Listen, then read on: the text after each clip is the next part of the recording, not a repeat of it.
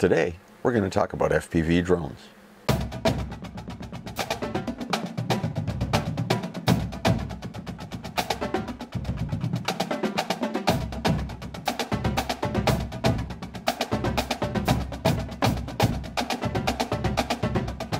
Hi guys, welcome to the video. Glad you're able to join me. Hope you're doing well.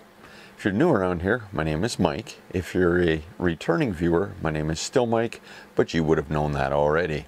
So I've been getting some questions regarding what rules FPV pilots need to follow. So we're going to talk through some of them, and I'm going to touch briefly on FPV drones for those who don't know what they are. Then we'll dig into what you need to know to fly one legally in Canada. So first off, for those of you who don't know what FPV is, it stands for first person view. In other words, you as the pilot see exactly what the camera sees. So if you bank to the left, the picture will tilt as well because the camera is solidly mounted to the drone. Here is my son's 5-inch drone. As you can see, the camera is mounted with no gimbal, unlike my camera drones. Now this particular drone also has no GPS chip in it. That means if you let go of the control sticks during flight, it won't necessarily stay in one spot. FPV drones do not hover like camera drones do. During flight, the pilot wears goggles and gets to see the camera feed. These are the DJI version of FPV goggles. As you can probably tell, they would wrap right around the pilot's head, completely blocking their vision. So this is where a bit of the confusion comes from, and we'll talk through that in just a minute. You can get some pretty cool shots with one of these drones though. I'd like to thank Stefano Ronaldo for providing the FPV footage you are currently watching.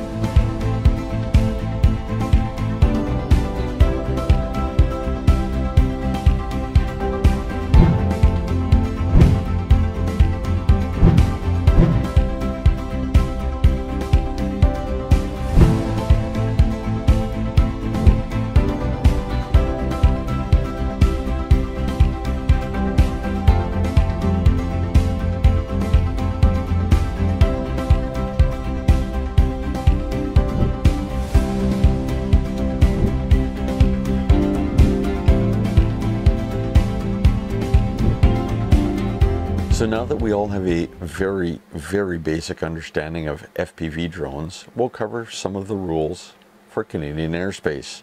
Now keep in mind, as of this recording, there are no specific rules for FPV drones.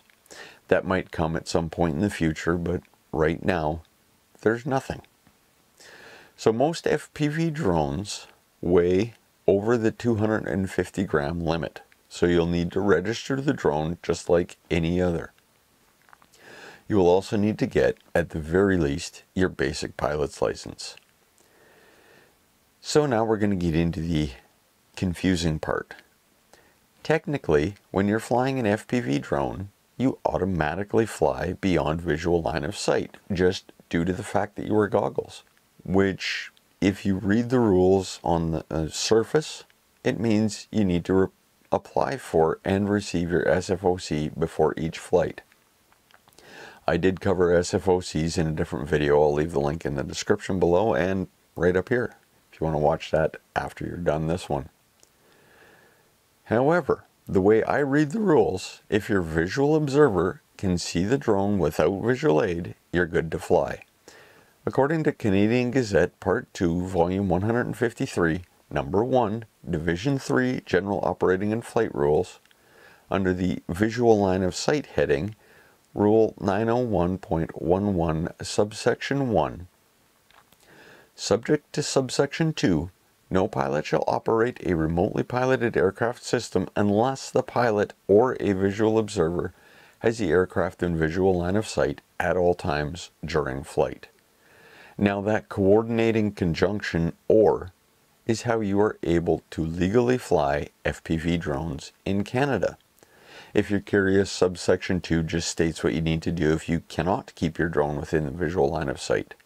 It states you are legal to fly the drone if you apply for and receive an SFOC before takeoff. So hopefully That answers a few of the questions regarding legal flight of FPV drones in Canadian airspace. If I did provide you with some value, please consider subscribing if that's something you're into. Share this video with a friend who you think might get some value from it. On your way out of the video, if you don't mind, click or tap one of the thumbs, preferably the one pointed in the upwards direction. And remember, you can follow Gradient Imaging on Facebook, Instagram, and TikTok. But until next time, bye-bye.